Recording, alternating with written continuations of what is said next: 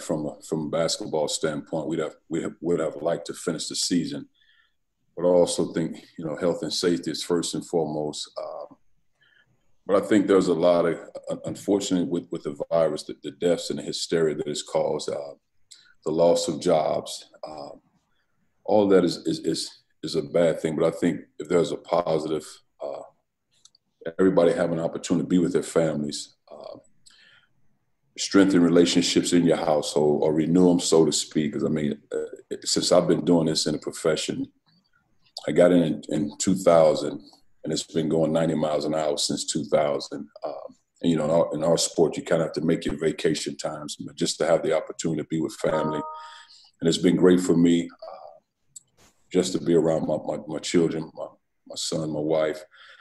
So that part has been good. But I also think it's a case of we're learning something new.